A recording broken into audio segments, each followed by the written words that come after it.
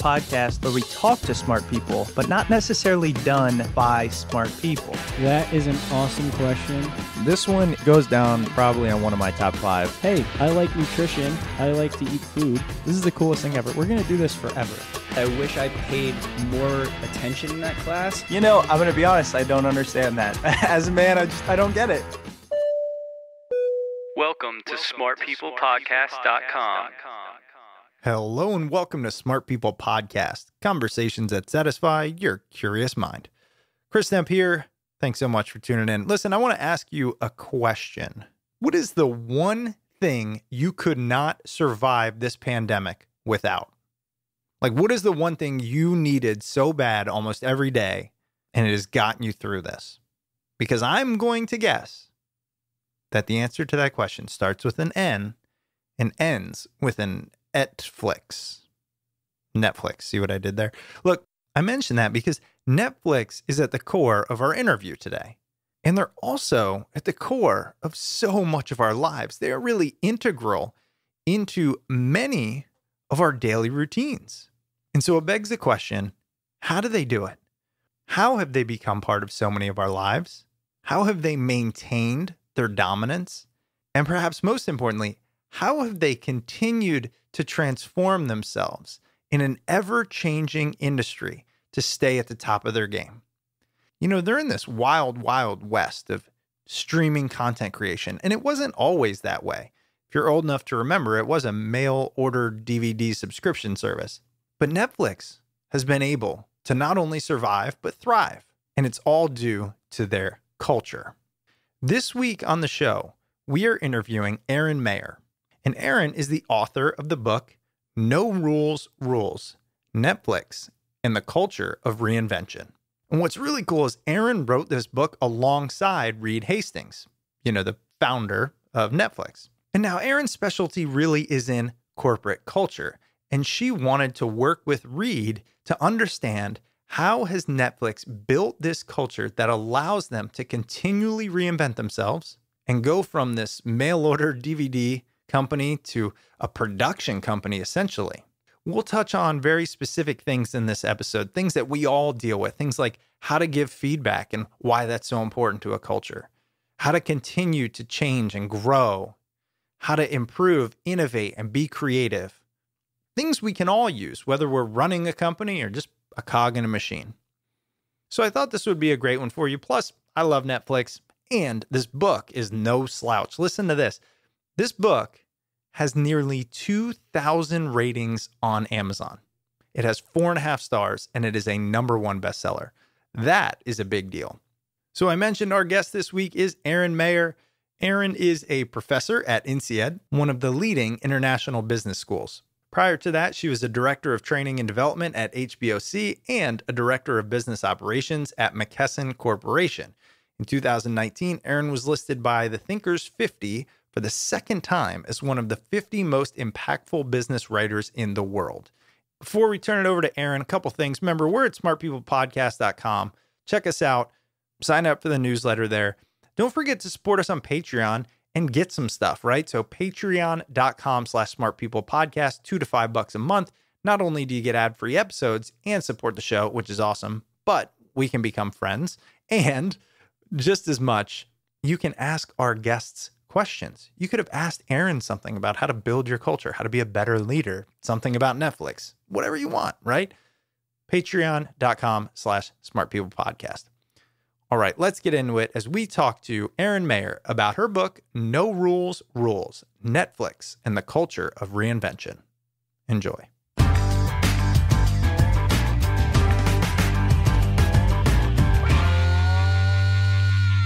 Well, Erin, first, I just want to say thanks so much for being on the show. I'm very happy to be here with you. It's fun to connect halfway across the world. And, you know, we finally get all tech issues worked out. So we're good to go and good to share this with our audience. You recently wrote a book, No Rules, Rules, Netflix and the Culture of Reinvention. And what I wanted to start with is Why Netflix? Oh yeah, well, Netflix is a particularly interesting company when you're looking at corporate culture. So I'm an expert on culture in the workplace. I'm a professor at INSEAD, which is this business school outside of Paris. And my first book, The Culture Map, was all about national cultural differences at work.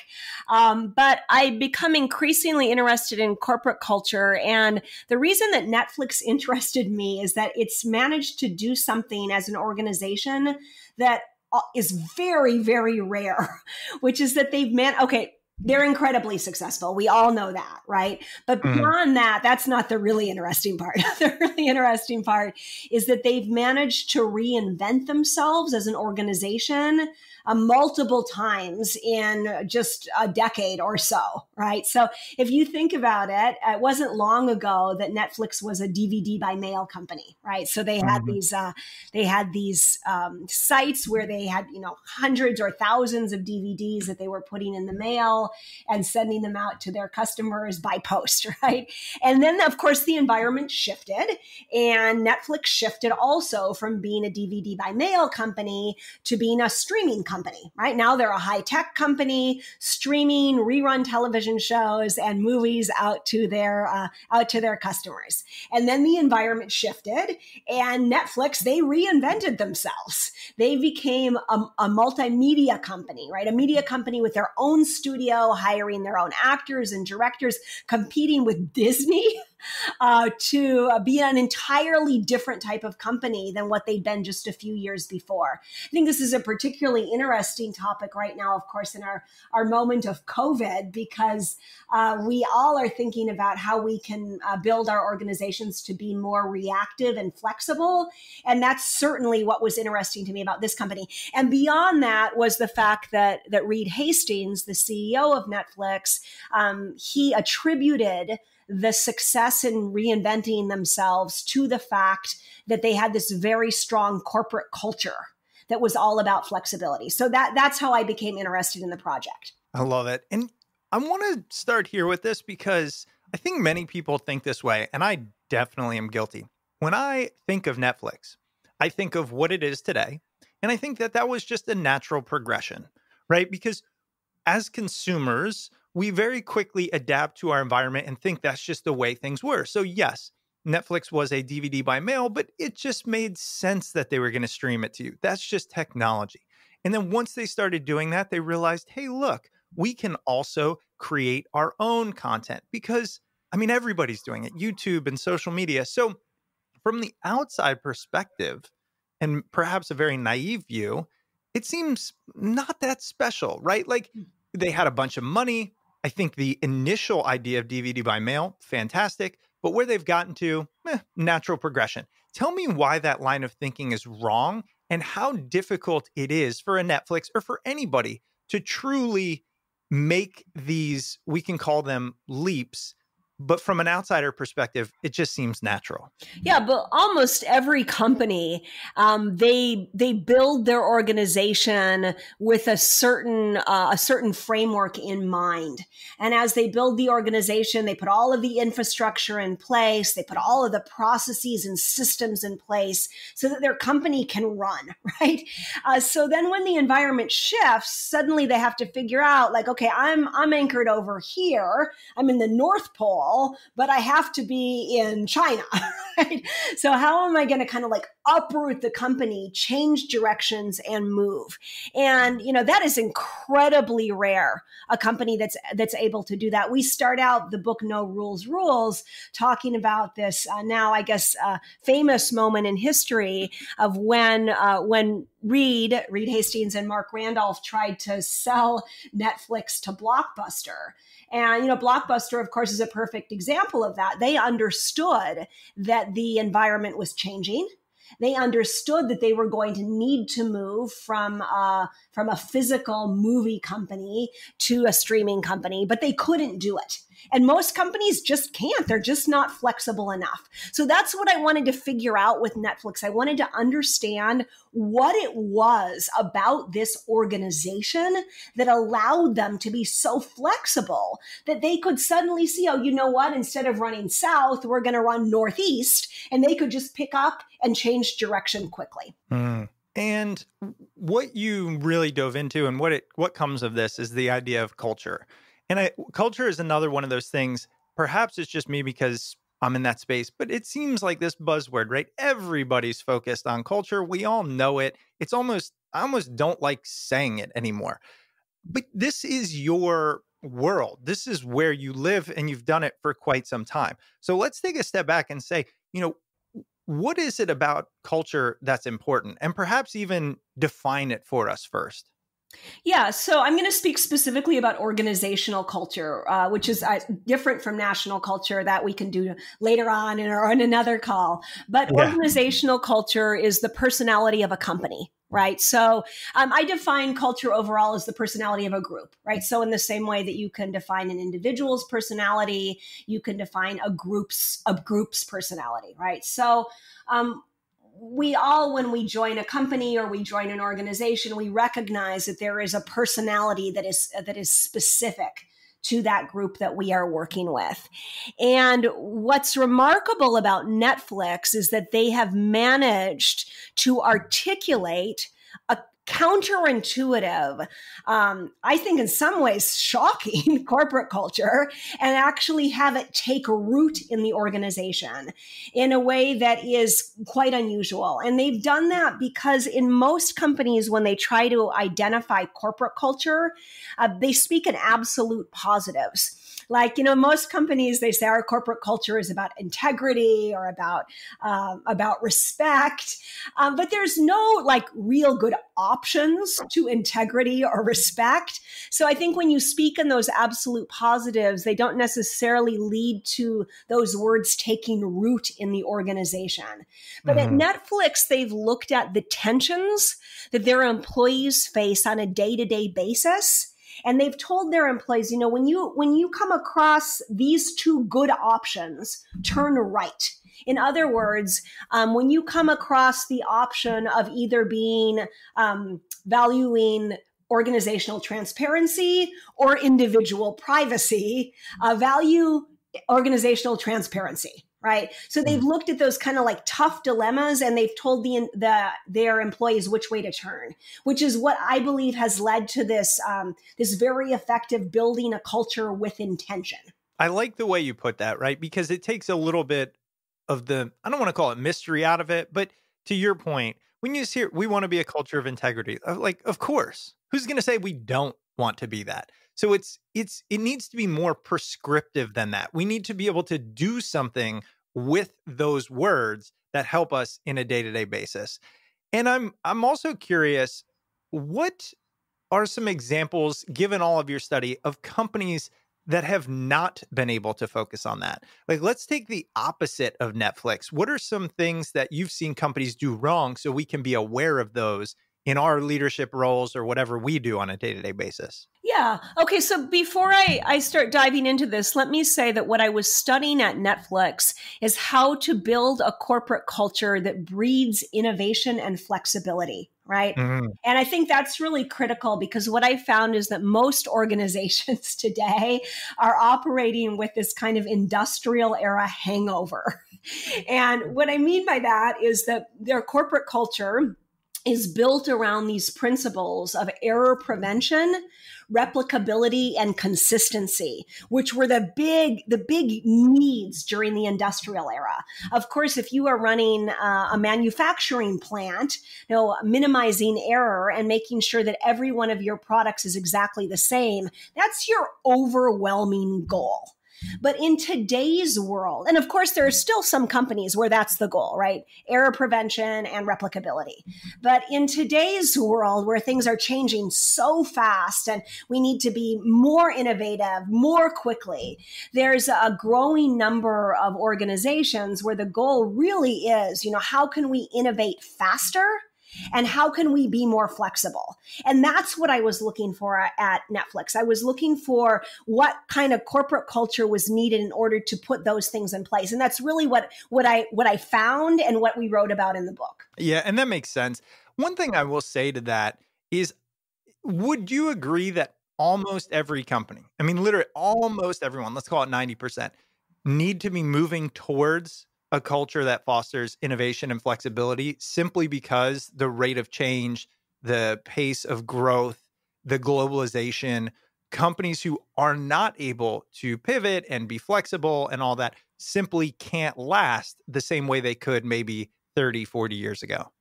Well, I think that's true, but I also believe you have to recognize in order to have a culture of innovation, you cannot focus on error prevention as your overriding goal.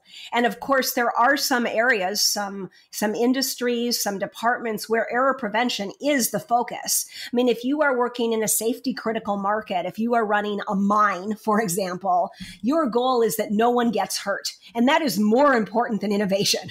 Right. And I think we can look at, for example, I've been working with the company Michelin Tires, and that's a safety critical industry.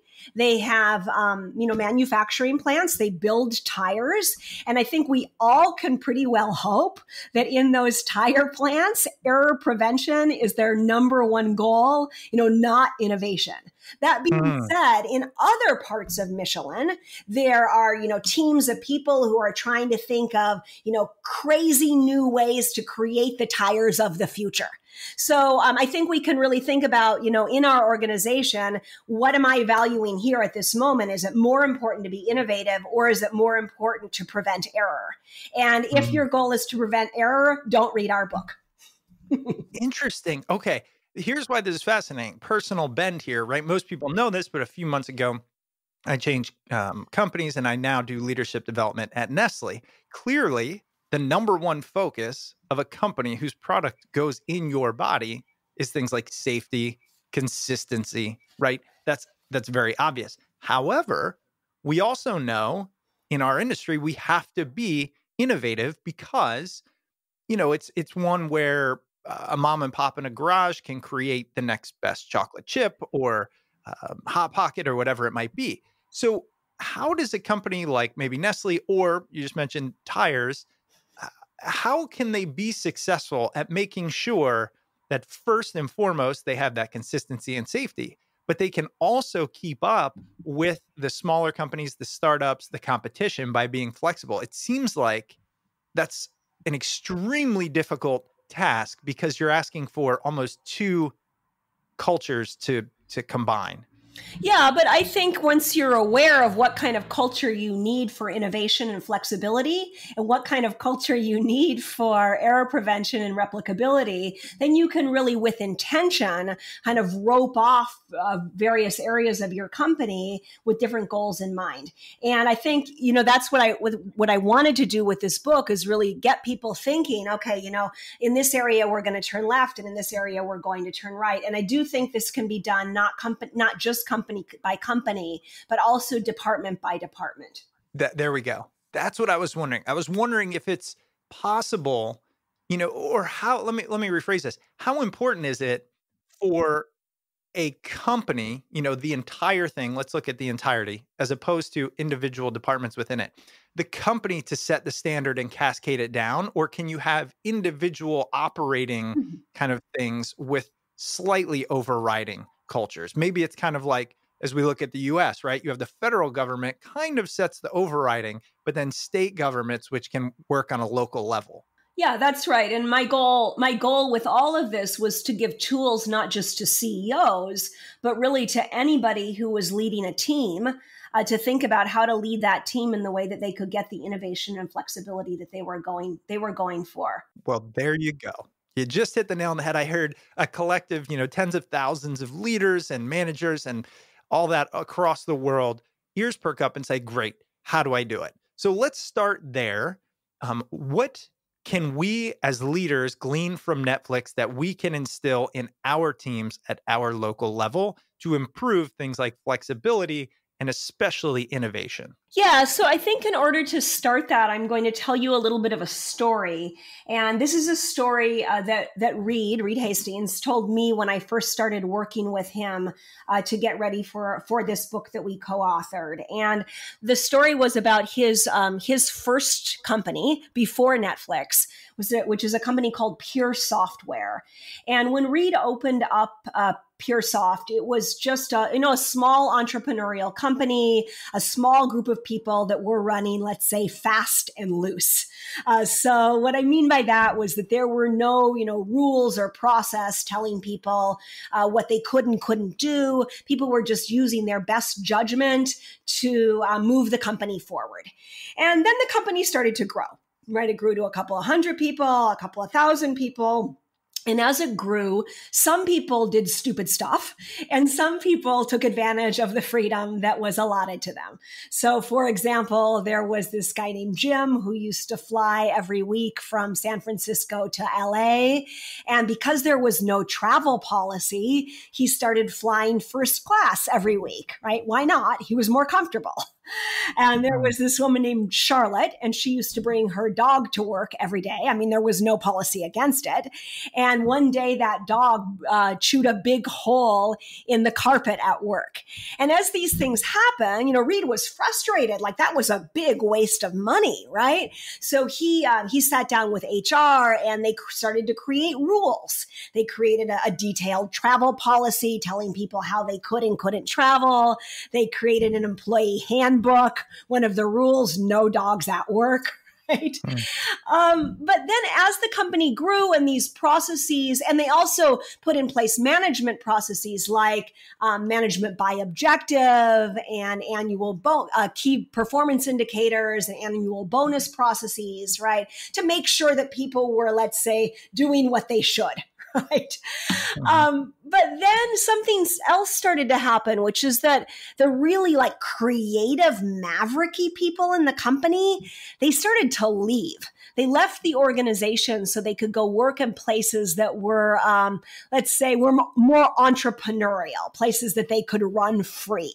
And as they did that, the organization stopped innovating to the point that Reed actually had to purchase other companies that were innovating, which created more complexity, which led to more rules, which led to more innovative people leaving.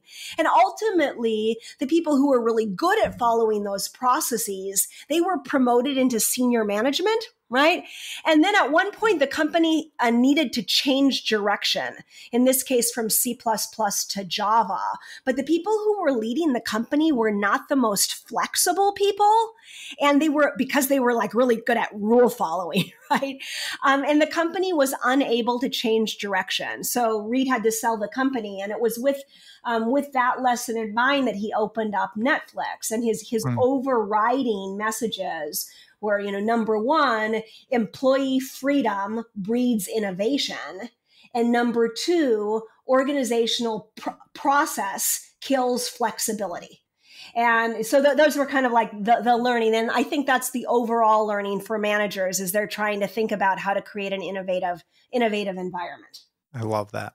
Now, one thing that keeps jumping out to me, and I want to get into the specifics of Netflix, but in your experience, and in my experience, it would seem this way, that when a company starts with these principles, it is far easier to continue than to change them in the middle, right? And that is, I think, one of the biggest problems, especially for established companies, or even managers who have established teams, is saying we realize the need to change, but overcoming the inertia, the way things have always been. Do you believe that to be true? And if so, what advice can you give to those managers, those leaders, those companies who are actually trying to change the paradigm, change the culture from what it used to be to what it needs to be? Yeah. So of course, the bigger your company, the more you've been following a certain way of working, the more difficult it is to, let's say, change the personality of the company. But Reed and I, when we wrote No Rules, we wrote it, let's say, kind of as a handbook, right? And we tried to write it in lots of little steps to get people to think, I can't change the whole thing in one breath, but I can make a small step forward in this direction and a little step forward in this direction. And then that will lead to a little bit of an advantage, step by step by step. And I really think that we could do that in a team of 3 or a team of 3,000, depending on what our goals are. Got it. You mentioned something there that triggered, and I realized this as I was researching, but I don't think it really sunk in. You wrote this alongside Reed. And Reed, to many people these days, is somewhat of a not just cultural icon, but a hero, right? Especially to me as a parent. I mean, when I can turn on Netflix for my kids, like, Reed, you're a hero. So number one, how did you meet him? And then number two, I'd love to know, what are the one or two most important things you learned from him while co-authoring this? Yeah. So, Reed and I actually met each other in kind of an unusual way.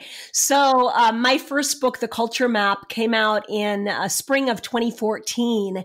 And now a lot of people are reading it, but at the beginning it was very quiet. So probably because of that I was so surprised when I woke up one morning and I opened up my email, and there was an email in my inbox that was titled, the subject was Peace Corps. And the email then said, hi, Erin. My name is Reed. I was a volunteer teacher in the Peace Corps in Africa near where you were. I am now the CEO of Netflix. I loved your book. I'm having my leaders read it. Hope we can meet sometime. So that was the beginning of our collaboration. I have to tell you, I wasn't sure if the email was real at first. Yeah, exactly. I had showed it to my husband. Do you think it's really him? Wow. So then I started working with Netflix as they were getting ready for their big international expansion in 2016, helping them think about how to roll out their surprising and edgy corporate culture in various parts of the world. And eventually we started to discuss this book. And now a quick word from this week's sponsor. This week's episode is brought to you by LinkedIn Jobs. The new year is here, and it marks a fresh start for your small business. Whether you're shifting business hours or hiring more remote employees, one thing that remains unchanged is the importance of having the right people on your team. When your business is ready to make that next hire, LinkedIn Jobs can help by matching your role with qualified candidates so you can find the right person quickly. In my opinion, there's no better way to hire for a specific role if you know exactly the skills you're looking for and you can find the person that matches those skills. LinkedIn is an active community of professionals with more than 722 million members worldwide. Getting started is easier than ever with new features to help you find qualified candidates quickly. Post a job with targeted screening questions, and LinkedIn will quickly get your role in front of more qualified candidates.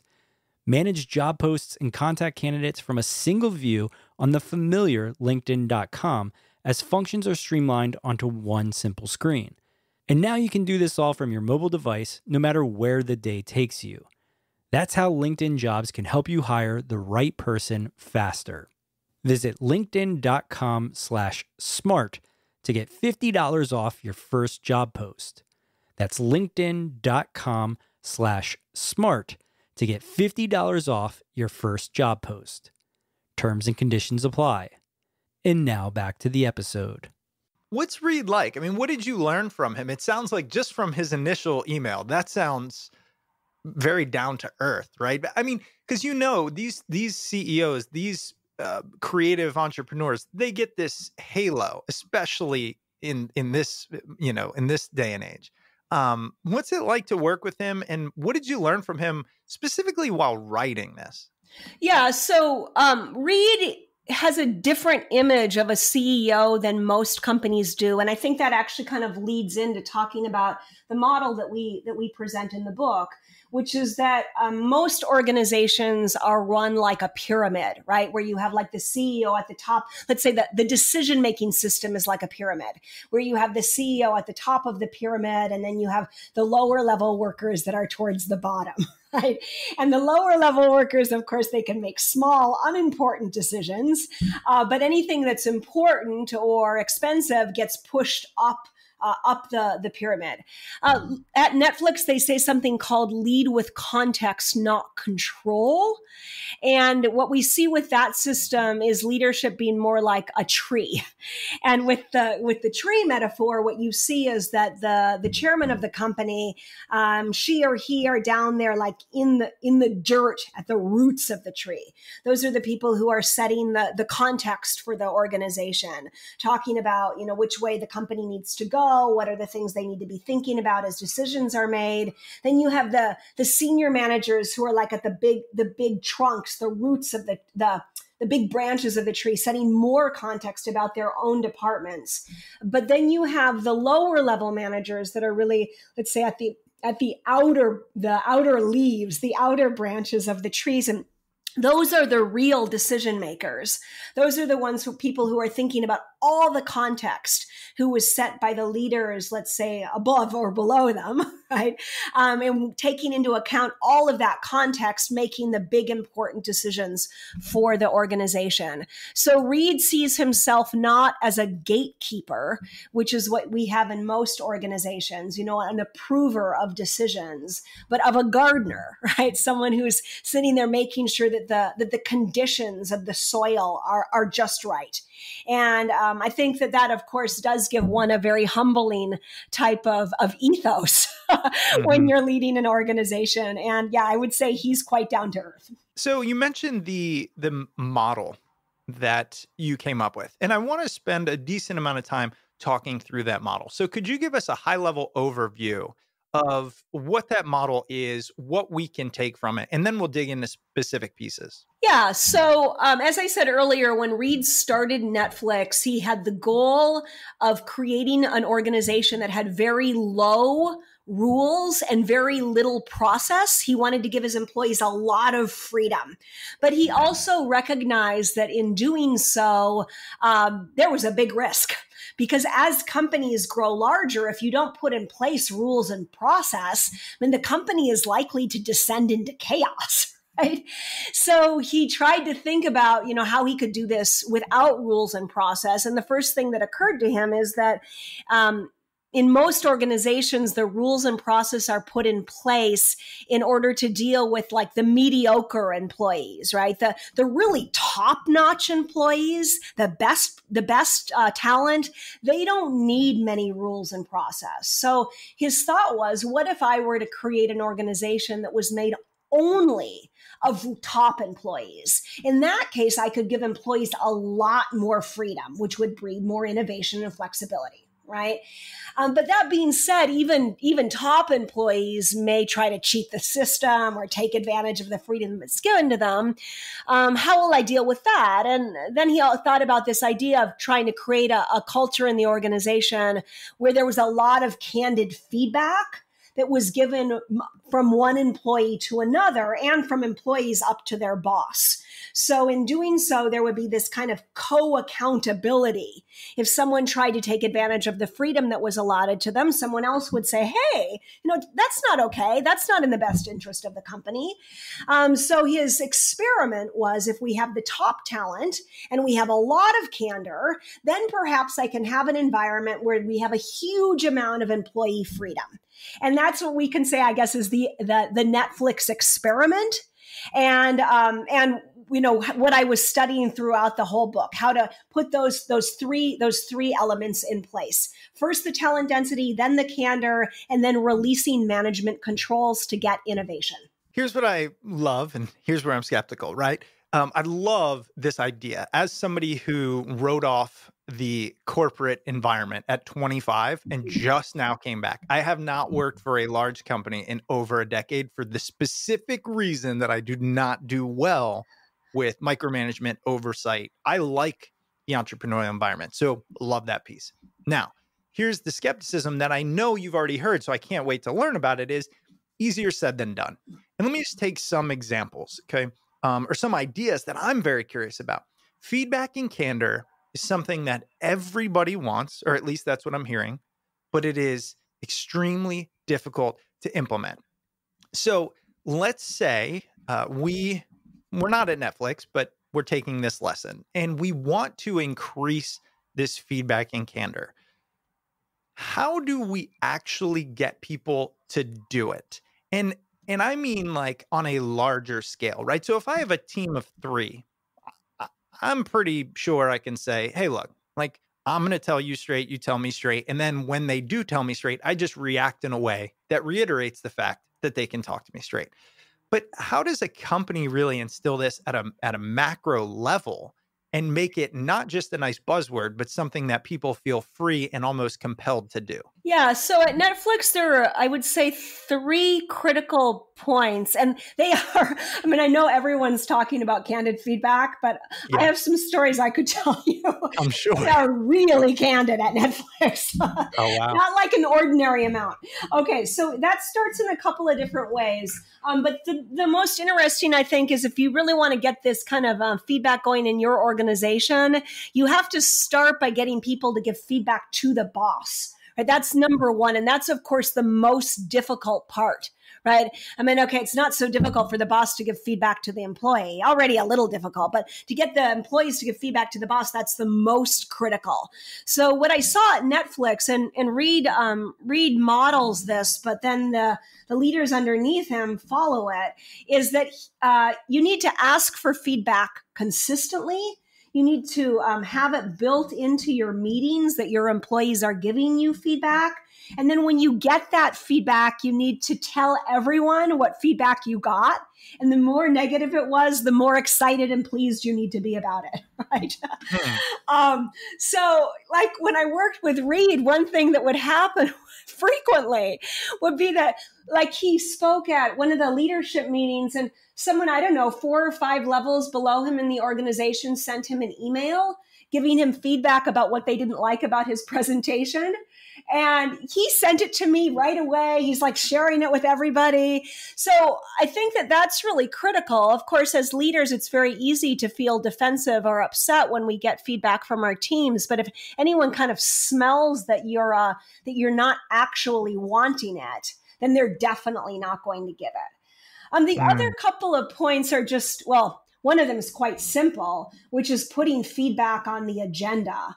So most people will not give feedback to their colleagues unless they feel that they have the right moment to give it. So at Netflix, you walk into a meeting in the morning and you often will see like 10 o'clock feedback with Jane. Right?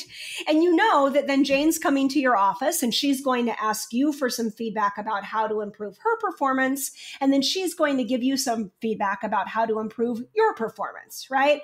Often on their monthly one-on-ones or even weekly one-on-ones, feedback is the last item or the first item of the agenda.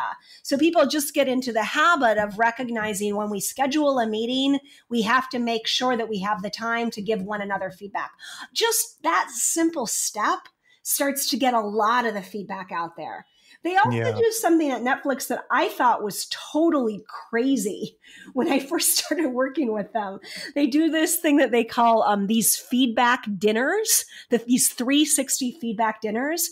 And a 360 feedback dinner is basically that you maybe once a year, you and your team go out for a meal and you go around the table. And so like if I'm up first, right, we go around the table and everybody at the table tells me something that they think that I could do in order to improve my performance, right? And, you know, then when they're done, you go on to the next person. So when I first heard this, I thought, oh my gosh, that's crazy, right? Like, what's the point to drag these weaknesses out publicly? But can you imagine? But I thought it actually created this really interesting mechanism, which is that when people go into those dinners, they recognize they're there to help one another. They have to be very thoughtful and they have to be ready to give and receive the feedback. And you learn when you get feedback from 8 people, what are the real things you need to be working on? Not just that one guy, Pedro, thinks that I'm obnoxious or something like that. Erin, I have to pause you here because that is something I've been like chomping at the bit since we got on this to discuss, because I struggle with this. When one person gives me feedback, I don't care if it's a boss. I don't care if it's somebody I lead or just a coworker, colleague, it doesn't matter. I'm always like, I feel I'm open to it. If it's obvious, they say it and I kind of knew deep down that it was feedback I needed. Great. You're right. Let's move on. But oftentimes I get feedback on things that I disagree with. This is why I'm doing it. And when it's one person, I always question 1, the impact of that feedback. 2, are they even right? And then 3, maybe it's just the way they interpret this, but the other 1,000 people I impact don't. So that's where I was going to go with this. If we keep encouraging these one-on-one feedbacks, does it also encourage the idea that you have to act on all of these things? Yeah, well, thankfully not. So you're right. At Netflix, people talk a lot about how feedback should be done, and I kind of summarized it in these 4 A's. So in order to do feedback right, number 1, the feedback needs to aim to assist. So it shouldn't be given just to get like frustration off my chest. I have to do it really with the intention of helping you out. So that's the first A. The second A is that it has to be actionable. If I don't see clearly what you could do to change it, then I don't give it, right? It has to be clear what you could do differently to improve. The third point is that when you get the feedback, you need to show appreciation. And that's, of course, critical because despite what you've just said, most people, when they get negative feedback or criticism about their work, their amygdala starts sending off an alarm, right? The amygdala is, of course, the most primitive part of your brain. And one of the things that the amygdala is really focused on is finding safety in numbers. Right? It does not want to get kicked out of the tribe, which would lead to death historically, right? So if you start telling me what you don't like about my work, my amygdala starts screaming, oh, maybe I'm going to get kicked out of this team. So we react with fight or flight. Either we defend ourselves, it's not true, right? Or we flee. We think I'm never going to talk to that person again. Right? So that's why we have the third A, which is that when you get the feedback, you have to take a deep breath, ignore your amygdala, and say, thank you very much. I appreciate the feedback. But the fourth A is exactly what you're saying, which is that at a place where feedback is really the superpower, you're going to get a lot of feedback, but you can always accept or decline. I don't mean you have to do it publicly, like, thank you, but I'm not going to do it. But you just say thank you. And then later on, it's up to you what you act on and what you don't act on. And everybody knows, it's my responsibility to give feedback to somebody if I think it can help them. But that doesn't mean that they will use the feedback that I give them. That's up to them. And that's the key part, because I was thinking, imagine this story you told about Reed and the talk he gave and he got an email, right? So Reed's up there saying, everybody give me feedback. And let's say he gets a couple emails and then he decides this is not good feedback. It's not helpful. I don't agree, etc. Then he goes and gives another talk, does the same thing. And the people go, I just told him I didn't like that, yet he did it again. Therefore, although he talks about feedback, he doesn't actually do anything with it. And that can become problematic. So I guess your point is we can give it as long as the understanding is, look, take it or leave it. This is just my opinion. Is that fair? That's totally fair. And that's also then, as you said, what makes those 360 dinners so interesting, because when you go around the 360, when you go around the team, then, I don't know, Joelle tells me that she thinks I speak too loud. And then Peter next to her says, well, I know Joelle just said you speak too loud, but I actually love the fact that you give so much energy to the team. Please don't change that. What I think you need to work on is, so the team starts to get a complete picture about what each individual is working on, what others think each individual should be working on, and then it's all up to the individual. Yes, I love that. I love that. I wish more of that was done, because I don't have a problem. I actually want to know. I mean, we talk about blind spots. I teach blind spots in one of this thing. And the thing about blind spots is, do you want to be the person that knows less about you than everybody else, right? And of course not. That's what a blind spot is. The problem is, though, I want to know that multiple people see it and not just one, because then it's just an opinion. You know what I mean? Oh, absolutely. But I think I also need to stress, because feedback has become such a popular buzzword today, and everyone's on and on about the good of feedback. I mean, feedback is pretty startling if you actually start to give it and receive it as you feel things. And I had this very interesting example the first time that I was giving a presentation way before the book at Netflix. So I was speaking at their leadership conference. It was a conference in Cuba, and there were about 500 people in the audience, and I had an hour and a half with them. And, I was up on stage. Things were going really well. And then I thought things were going very well. Then I came down from the stage while they were having short discussions in small groups. And there was one woman in the group who was speaking in this really animated way to her colleagues, like waving her arms. And I noticed her. And when she saw me looking at her, she beckoned me over. So I came over and she said to me, like right there in front of her colleagues, she said, "Erin, I got to tell you, the way you're facilitating the discussion from the stage is really undermining your point. Because you're talking about cultural diversity, but then you're asking for volunteers and only the Americans are raising their hand. This is just the kind of thing you told us not to do in your book. I hope you'll find a way to improve it." Now, imagine how I felt getting this feedback, right? Like, here I am. It's right in the middle of my keynote. Never before has this happened to me. And not only that, she gives it to me in front of like 6 other people, right? So my amygdala started screaming, right? Like, "Oh my God, you are failing," right? But then I had about 2.5 minutes before I had to go back on stage, right? And I recognized as soon as she said it, and my amygdala quieted down, she is right. It was clear to me. Oh, she's absolutely right. Why had that not occurred to me? And I had 2.5 minutes. I kind of went into this like deep meditative state, right?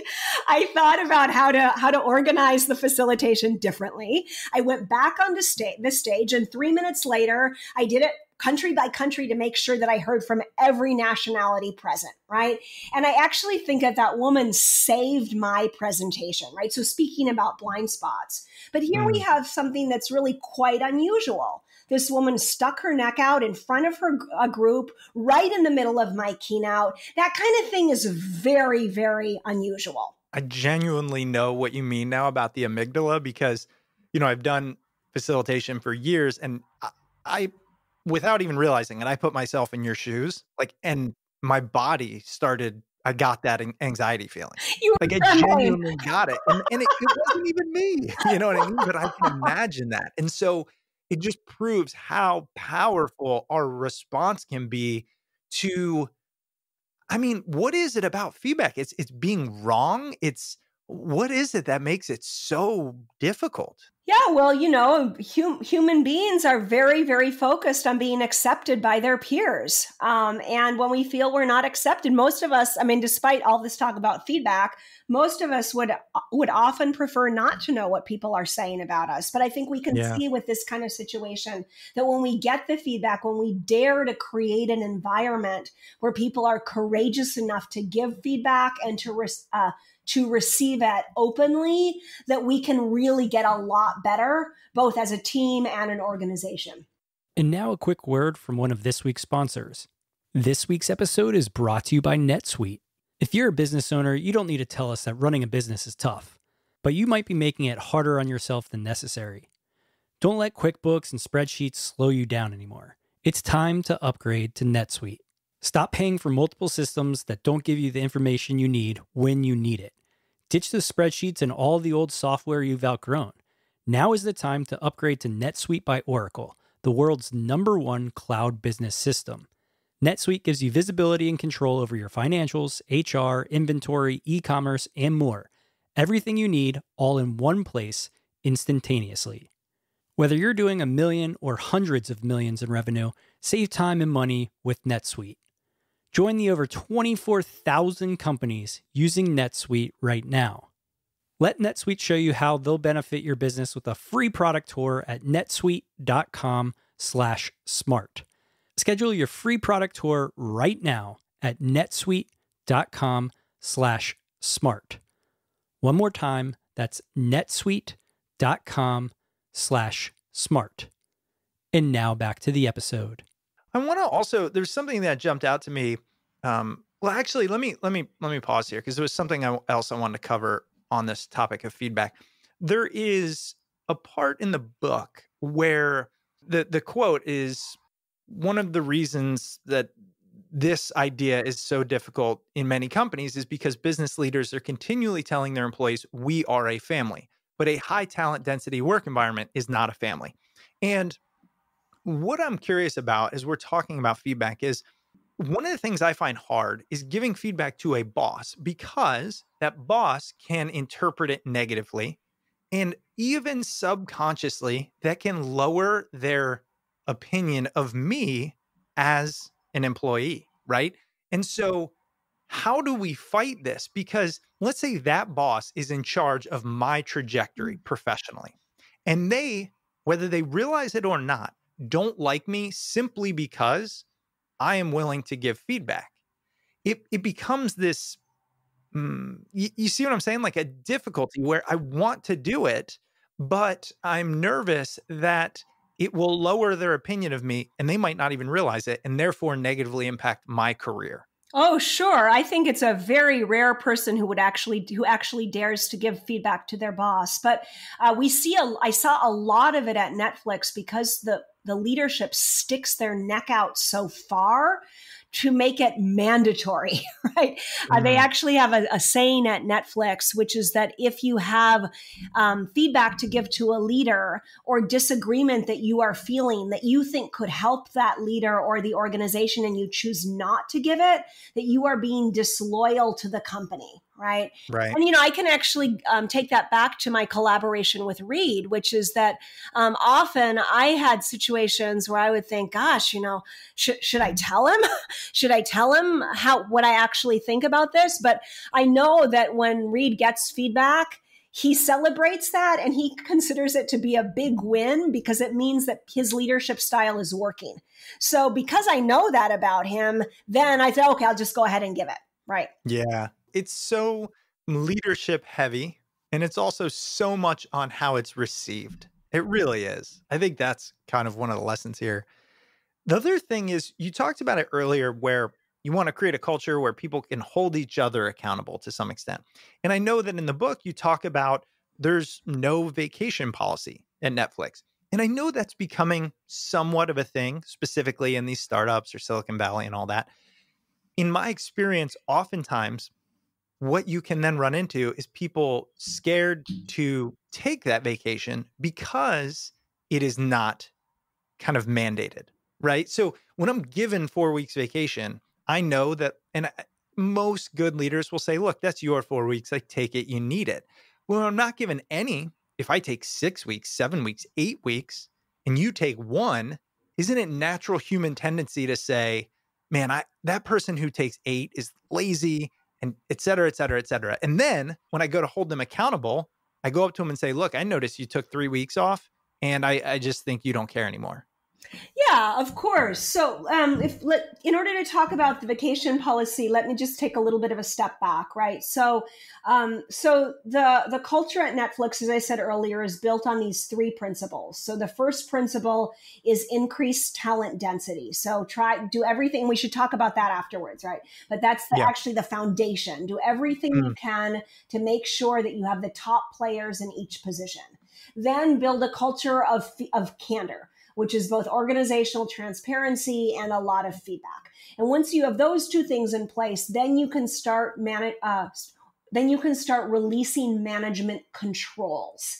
And management controls fall into 3 different types of categories. So if we look at like the kinds of, let's say, rules and policy that they have at most companies that they don't have at Netflix, the first category is what you're talking about, policies. Like the vacation policy at Netflix is take some.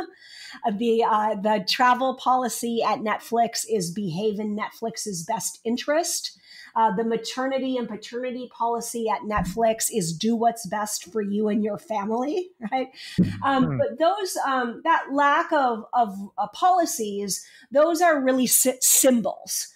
Those are symbols that if you tell your employees that you trust them by having these lack of policies, then they will behave in a way that's more responsible.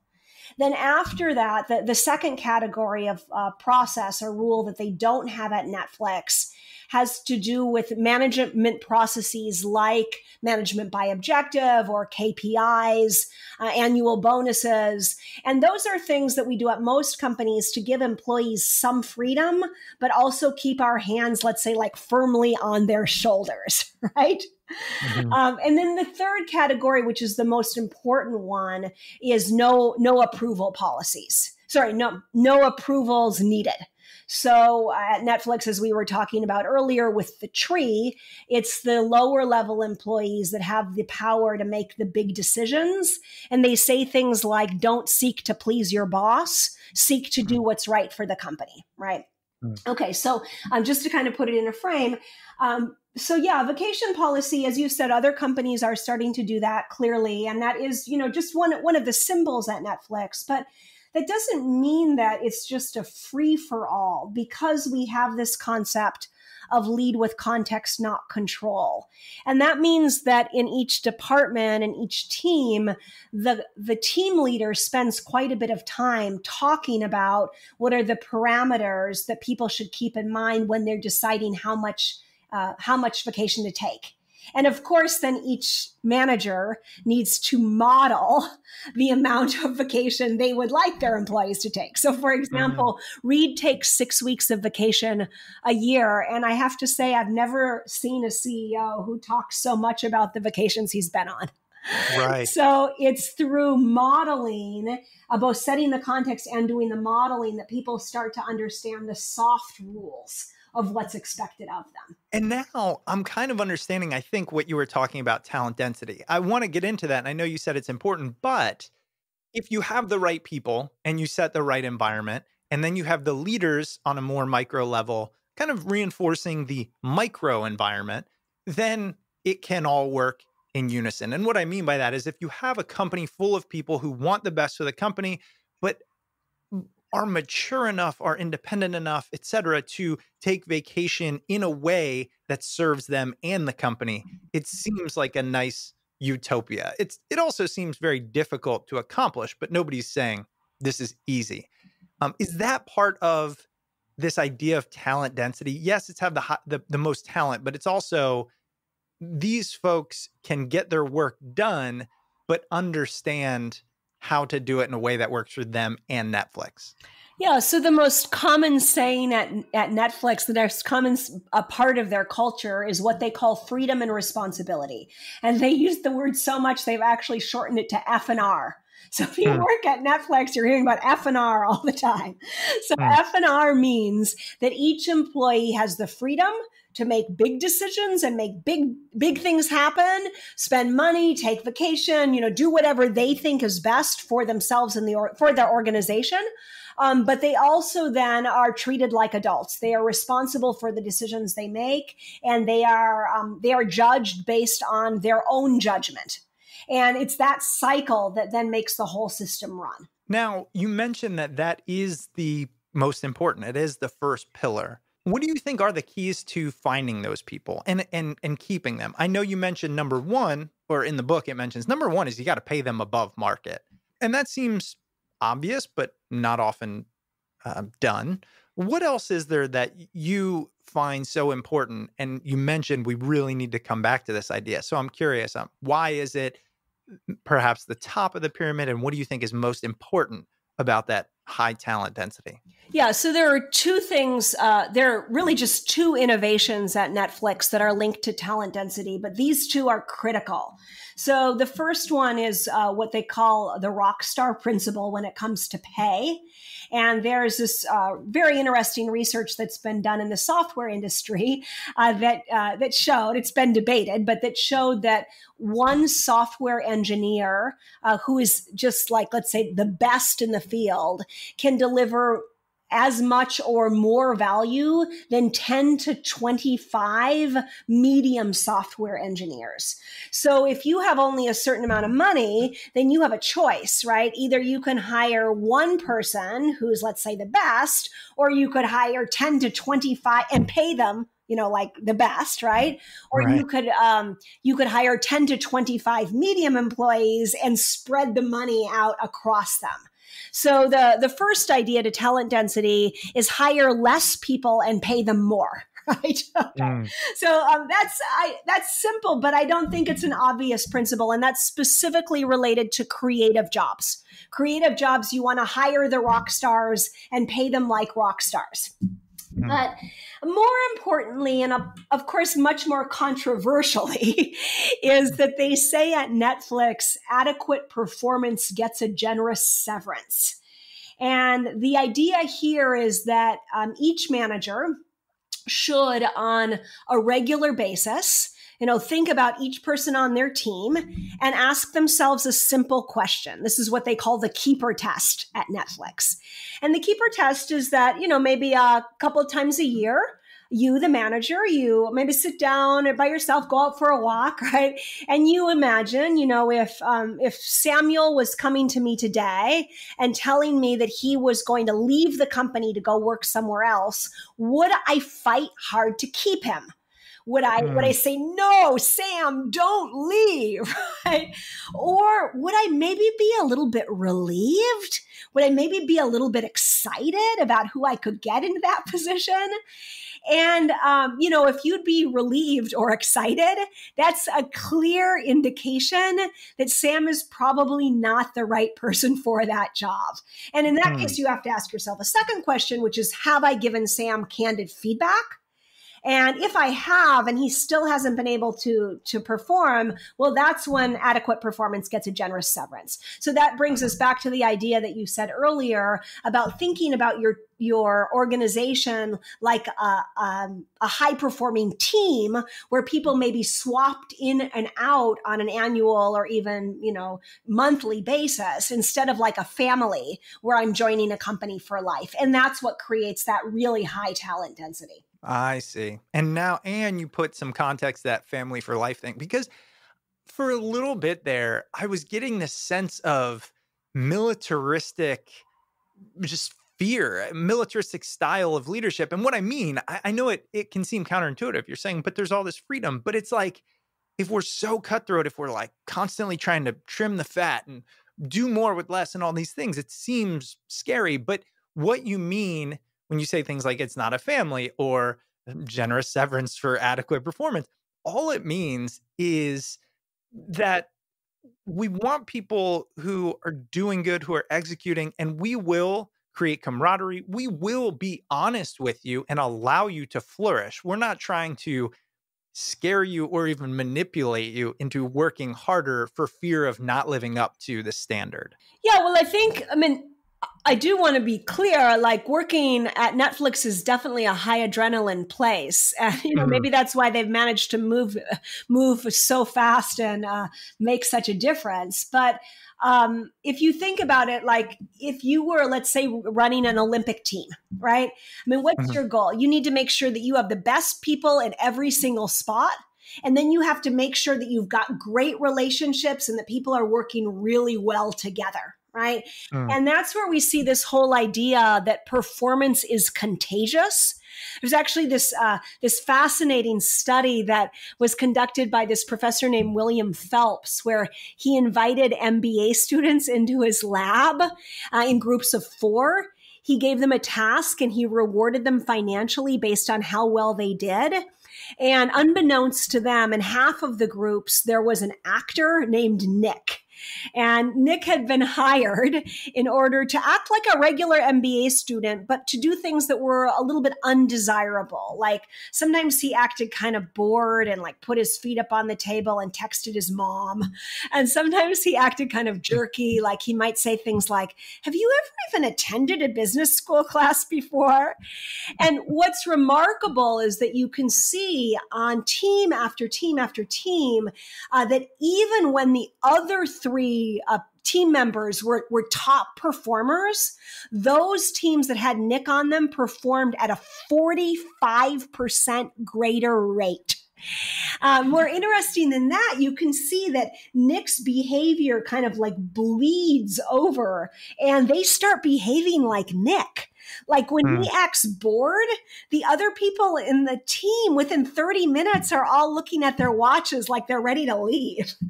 And when he acts jerky, the other team members, they start acting jerky too, and not just to him, but to one another.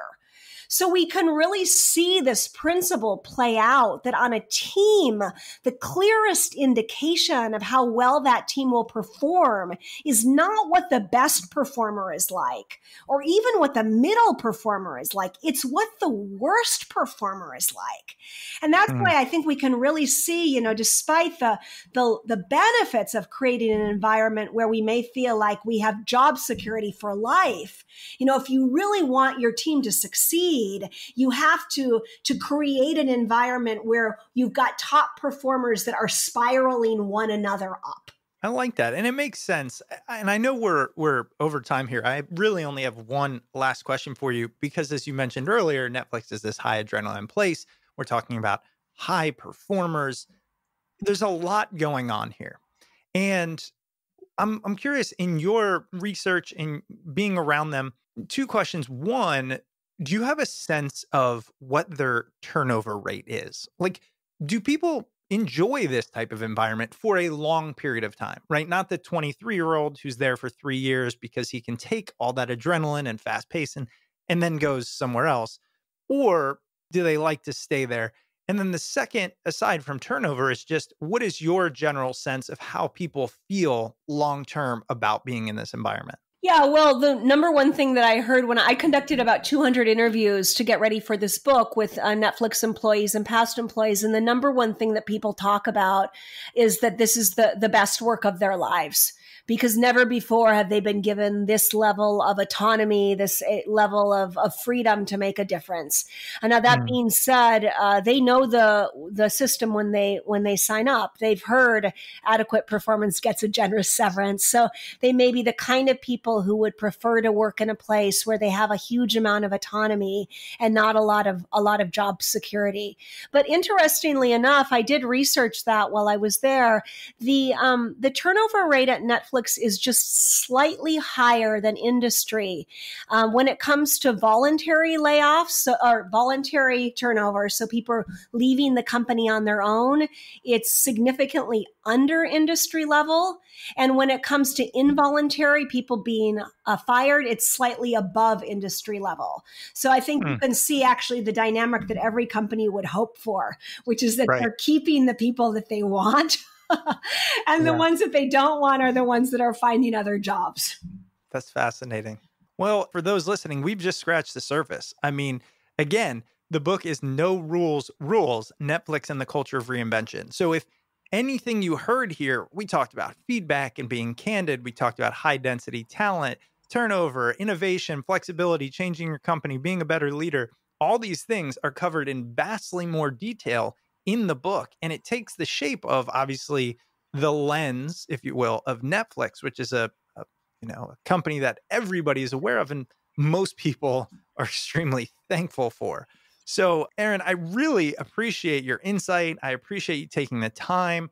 I just wanted to ask you, what would you leave anyone listening to this? What would you leave them with as some big lessons that they could go, or maybe one big lesson they could go implement in their teams immediately? Yeah. So I think my big lesson was, number one, if I want innovation on my team, I shouldn't sit there and lecture my team about being innovative. Instead, I have to think about, have I created the right soil for innovation? Is the soil fertile? If the soil is fertile, the innovation will happen. And in order to have fertile soil, I have to give a lot of freedom to my employees, because freedom attracts the most creative, mavericky people. And when you give a lot of freedom, then people come up with all sorts of ideas.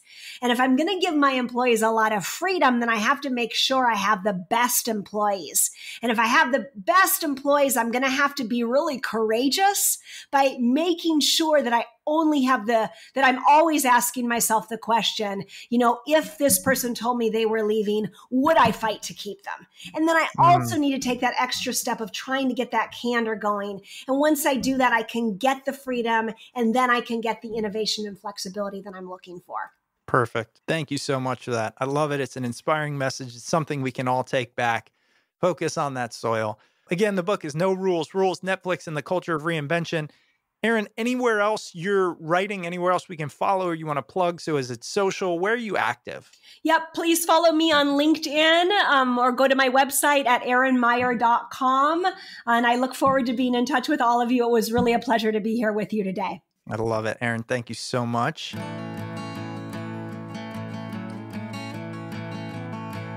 That was our interview with Erin Meyer. Hope you enjoyed it. And remember, her book, No Rules, Rules, Netflix, and the Culture of Reinvention can be found wherever books are sold. All right, time to get through all the quick housekeeping. If you'd ever like to reach out to the show, you can email us at smartpeoplepodcast@gmail.com, message us on Twitter @smartpeoplepod, or find us on all the thousands of social platforms that are out there. And if you'd like to support the show, you can do so by just leaving a rating or a review wherever you downloaded the podcast. Or if you want to support us monetarily, head over to Patreon, patreon.com/smartpeoplepodcast. And if you want to stay up to date with all things Smart People Podcast, head over to the website, smartpeoplepodcast.com, and sign up for the newsletter. All right, thanks again for sticking around, and that's it for us this week. Make sure you stay tuned because we've got a lot of great interviews coming up, and we'll see you all next episode.